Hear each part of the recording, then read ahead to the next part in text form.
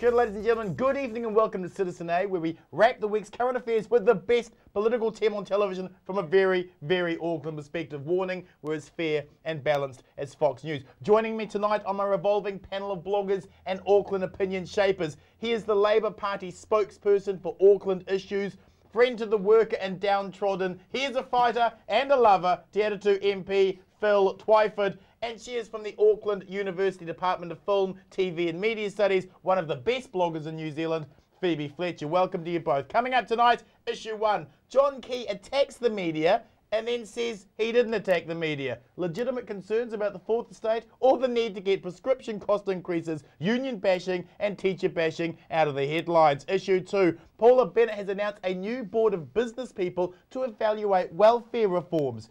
What do we pay Paula for, and why are they only business people? And issue 3, did the revelations in the Sunday Star Times last weekend of how involved John Key was with the financial services hub idea concern anyone else? And we'll end the show on a final word, but let's kick things off with issue 1. It's been a redneck's wet dream this week. Union bashing, Benny bashing and teacher bashing, topped off with John Key extraordinarily claiming he was being attacked by the liberal media. Phoebe, John Key criticising the New Zealand Herald for being critical is like George W. Bush attacking Fox News for being pinko liberals, isn't it?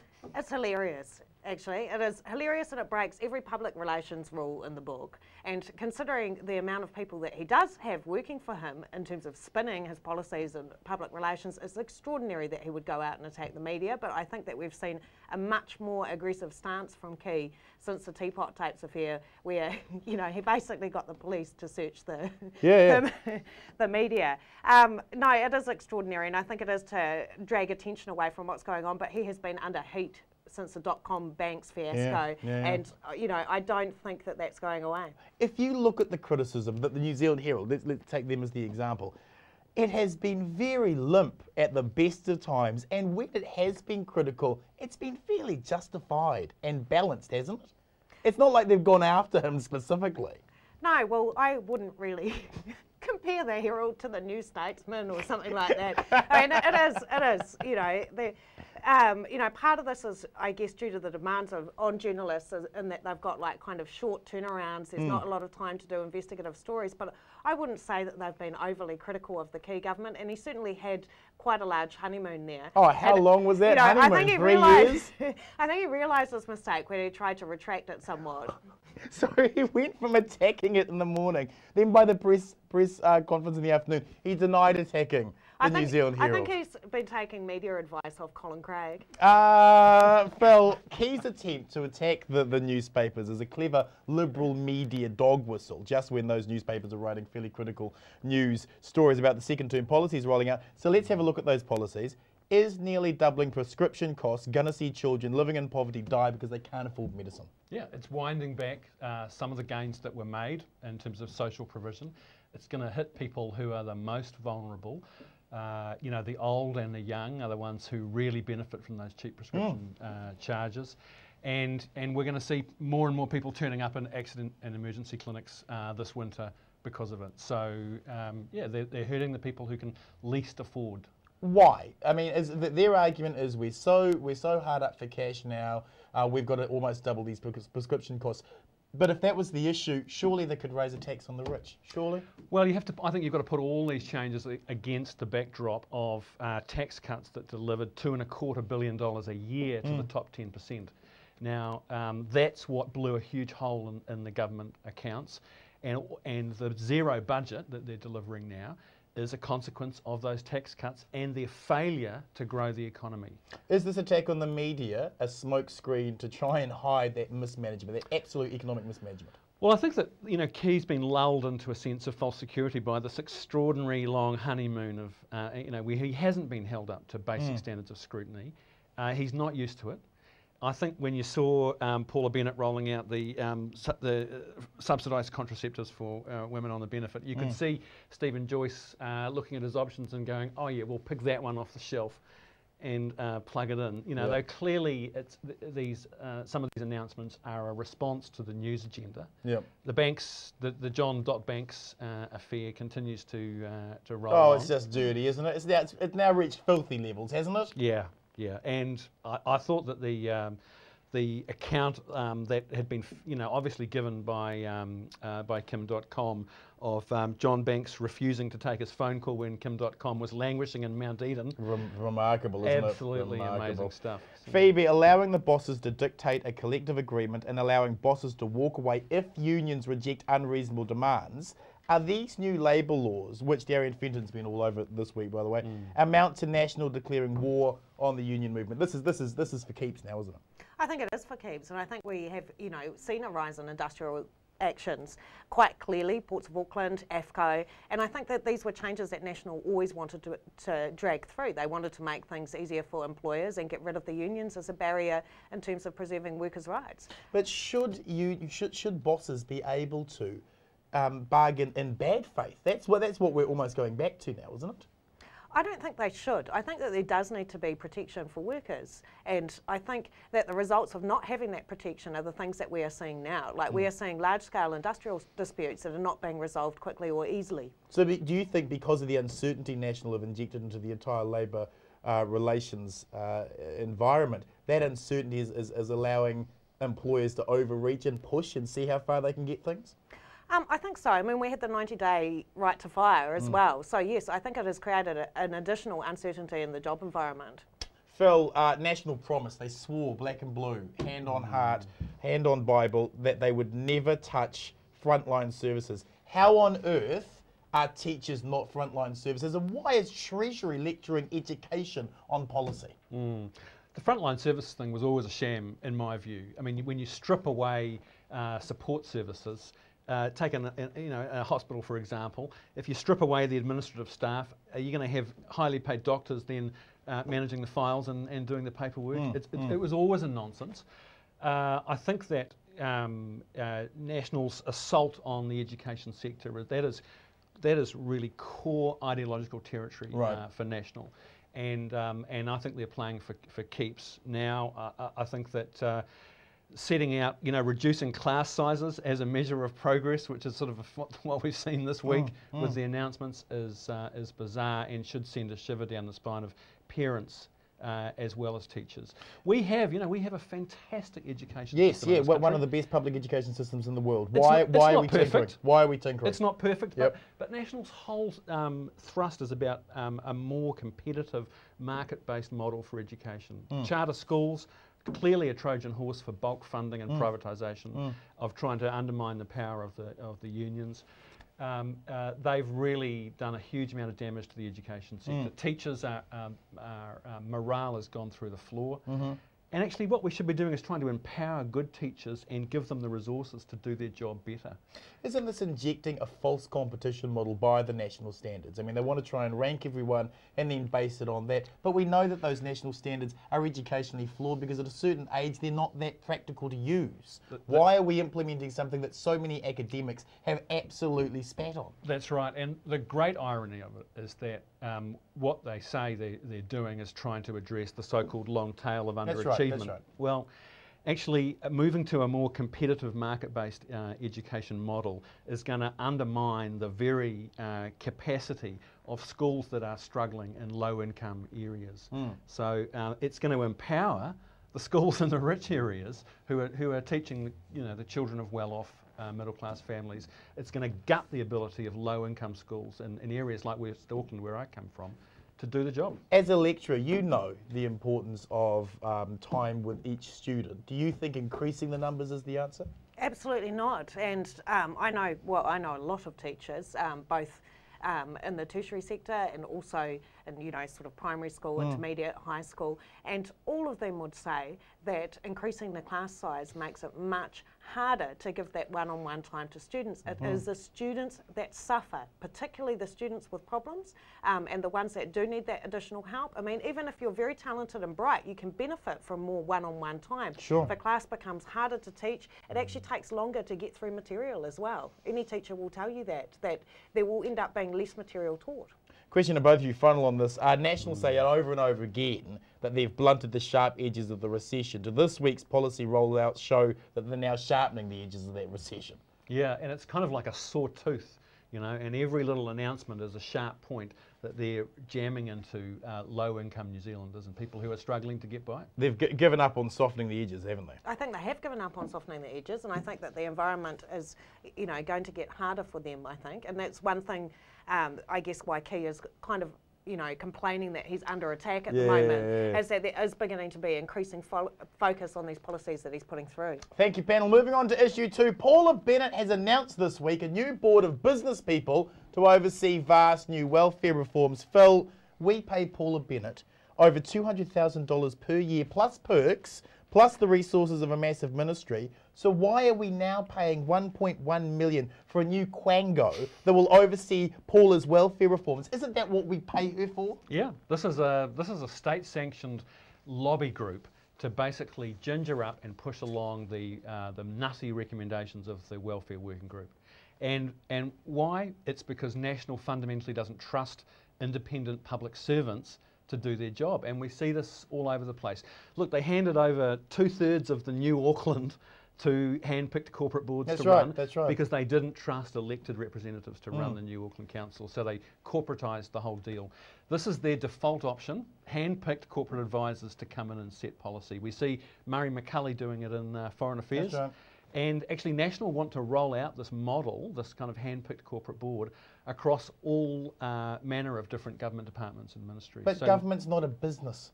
Government's not a business, Phil. No. Why are we listening to business people over government policy? And they are, I believe, corroding the very heart of our political system, which is based on an independent public service, accountable to our elected representatives, and operating in the public interest. So what National are doing is they want to bring in these hand-picked corporate boards to run everything, and it undermines that fundamental part of our democracy. Phoebe, every single appointee is a business person.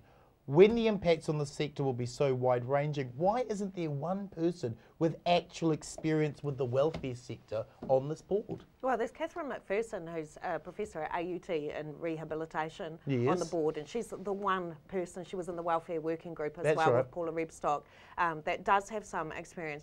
I mean, as an academic, I would say that this concerns me. Usually when you select a board, you select people with suitable expertise, and there just does not seem to be really, you know, 1 out of 5 is appalling. This is not a board that has been selected. You know, former head of the Land Transport Safety Authority, you know, the Commerce Commission, Paula Rebstock. The people on here just simply do not have the experience in welfare, and I think that that is going to flow on, and you're going to get policies that are not well considered, that are made on other people's recommendations, and are perhaps lacking in the research and level of depth and nuance that is needed. This is a razor gang, isn't it? It is a razor gang, yes. And the cuts are going to be pretty deep?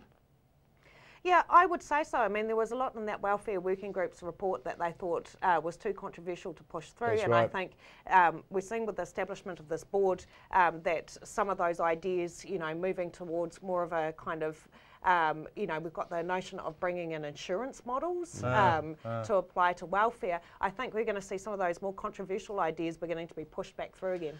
Phil, Bennett's appointment selection clearly suggests it's only business outcomes that matter. Why isn't poverty reduction the only concern of welfare? Why is it business? Why is it a business model? Well, on one level, it's the privatisation of policy making, but it reveals what Nationals, it reveals their kind of ideological mindset, if you like, and they don't want to admit that actually social inequality and poverty is the root cause of so many of the social problems that government spends all its time trying to fix.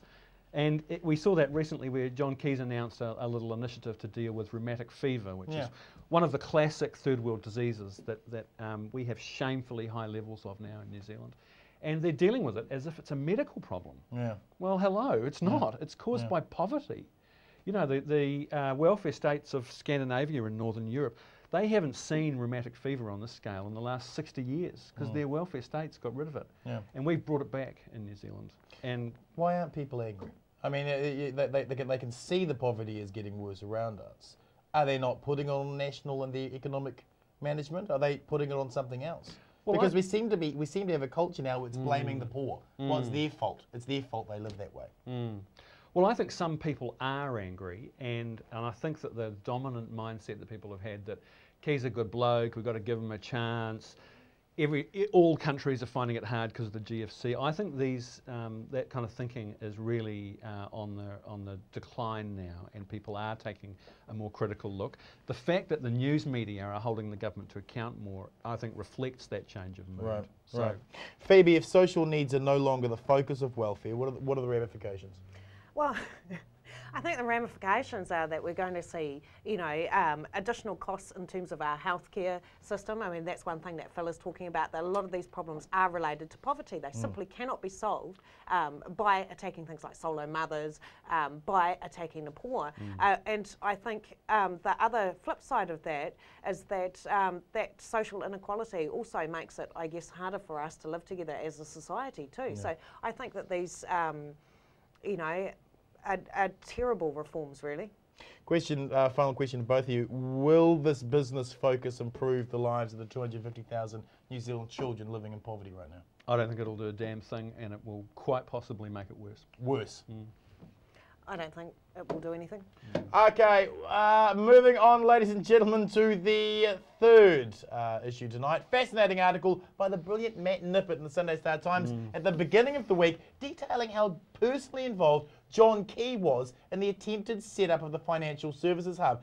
Did the revelations in the Sunday Star Times last weekend shock you?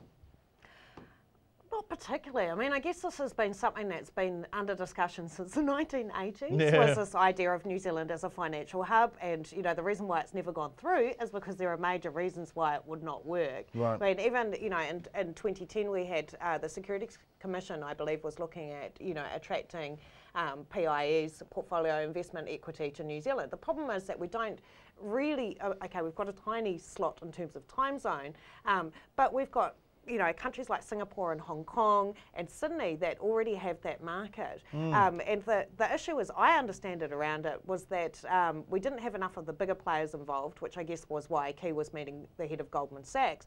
But the other issue is that you create these kind of loopholes in taxation that New Zealanders would take advantage of. So that could mean that the IRD is kind of chasing Australia, in terms of the way that, So there's two problems there, whether we actually, attract that level of investment in the market, or whether, we're opening up loopholes and opening up something that becomes a bureaucratic nightmare. So as I understand it, every time it's been discussed, it's been kind of pushed off the table. Phil, never before have we seen a Prime Minister so personally involved in deals. In this example, Key overrode official advice to privately meet with corporate executives to cut a deal that would cost us millions in taxes, wouldn't return the profits, and it looked to breach international tax treaties. Is Key cutting deals in the interests of New Zealand, or because he's addicted to cutting deals? Well, I think coming right hot on the heels of the Sky City casino fiasco, this is really a fascinating insight, the story, and credit to Matt Nippert for... really nailed it, really nailed it. He did, and it shows Key in his natural environment, and it's all about cutting deals. I think it's interesting the extent to which Key is willing to subsidise and chuck taxpayers' money at business interests. That is remarkable.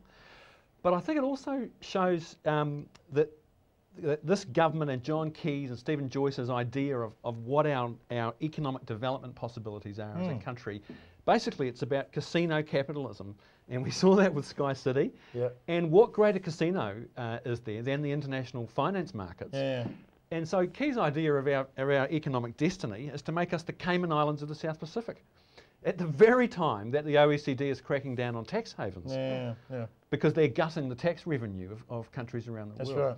So it's pretty shocking, and it shows how bereft they are. We've got, the Sky City deal, we've got this, the cycleway. Where are the other great ideas? Does it reek of crony capitalism when you've got a Prime Minister directly inserting himself into the negotiations of deals against the advice of the officials and the bureaucracy that you have set up to manage these types of things? Isn't it slightly dangerous? What if he gets a bad deal? What if he cuts something in a really bad way? Where's the counterweight? Where's the check and balance in that? Yeah, it certainly breaks all the rules of good government. Absolutely. And it shows that Key is fundamentally a trader. And I think that, you know, this story will have rung alarm bells all over New Zealand, because the question that you're left wondering is, well, what are the values here? What's the long-term game plan? What's in it for New Zealand? And I don't think those are questions, to be honest, that John Key asks himself very often. Phoebe, do we have a Prime Minister or a Trader-in-Chief? I think it's quite clear we've got a Trader-in-Chief. Why? Why is he allowed to do this? That's not what the Prime Minister should be doing. Not sitting down and cutting private deals with friends or mates that he knows around in the business world. Why is it being allowed to happen? Because everyone's too scared of him? Well, I guess this sort of stuff actually does happen in government, and it has done for quite some time. Yep. But I think you know, that many of these deals are beginning to come out. You know, the .com one, for example, you know, where you've got that increasing trail that actually goes back to Key. It is remarkable how much he's inserting himself in these deals, and you know, it really is leaving a kind of trail where it can come back to bite him. Final question: will the Financial Services Hub go ahead, and should the deal be in secret the way the corporations wanted to be? There was a big issue about how they wanted to make all the parts of it secret. We're going to see it? It looks to me like it's a dead duck. Right. Yeah, I can't see it flying, and the reasons and the official papers that Matt Nippert quoted in that piece indicate that it just didn't stack up. High risk, big upfront investment by the New Zealand taxpayer into the pockets of the likes of Goldman Sachs. Just doesn't look like a good idea. I don't think that's going to fly.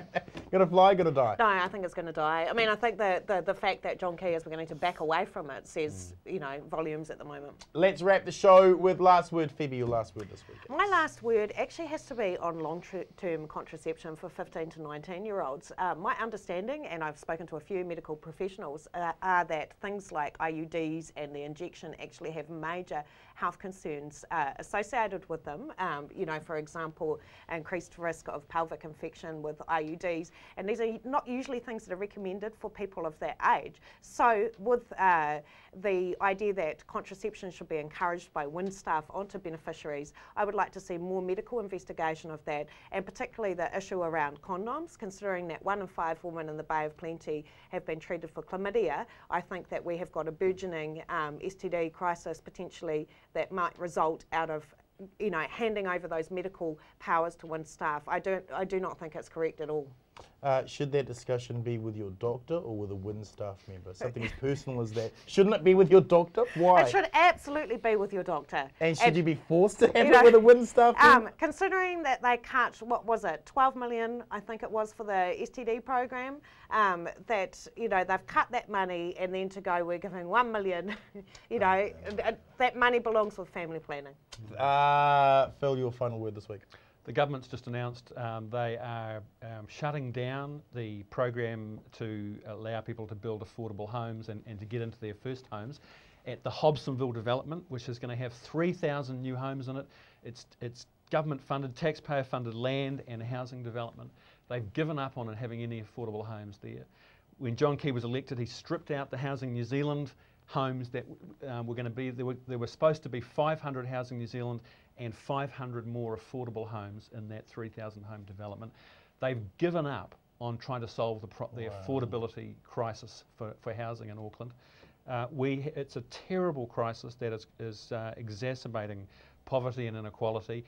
A whole generation of young people in Auckland are watching the prospect of owning their own home slip out of their grasp, and this government has got nothing to say about it.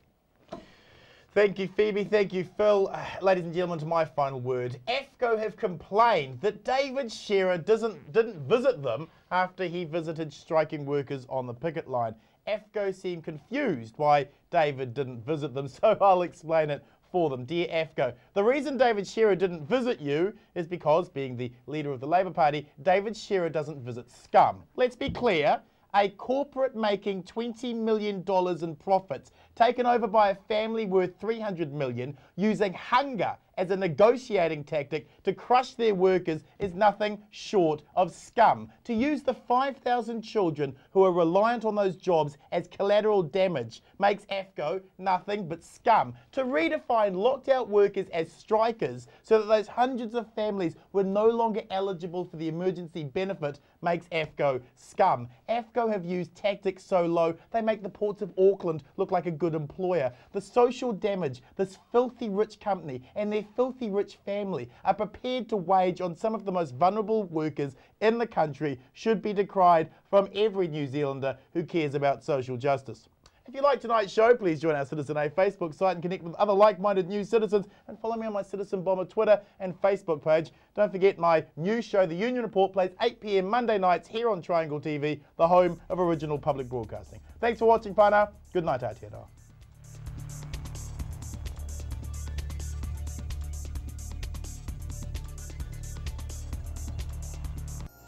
Supporting local content so you can see more of New Zealand on air.